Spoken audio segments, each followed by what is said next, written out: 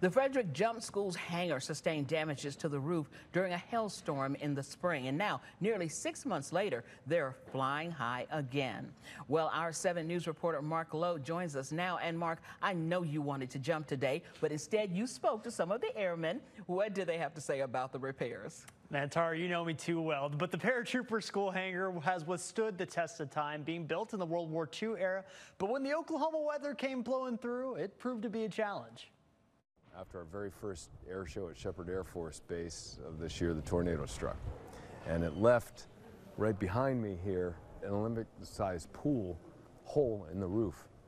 And then all around us, other holes, letting in rain, hail, typical Oklahoma weather. All that destruction also caused water damage to the nearly century-old structure that houses a C-47 and C-49 aircraft. It scared some who work with the airfield, thinking that the hangar had served its final duty. Honestly, when I saw the damage, I was afraid we were going to lose it.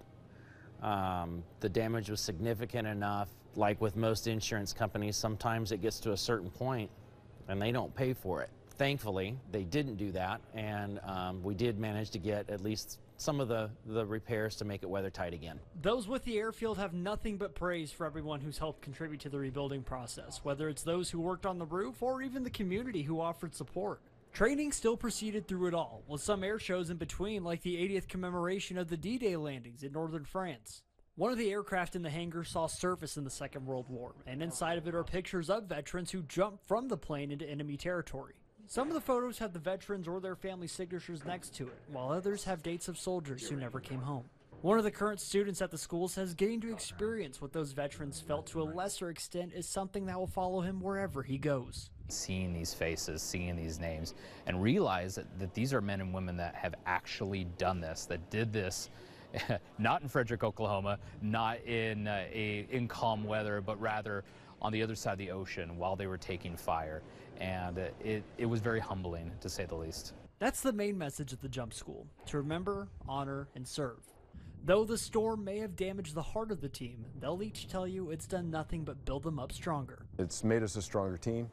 I think it's brought us closer together to the community, not only here in Frederick, but reaching out to the Vernon area, the Lawton area. It's been great. Okay.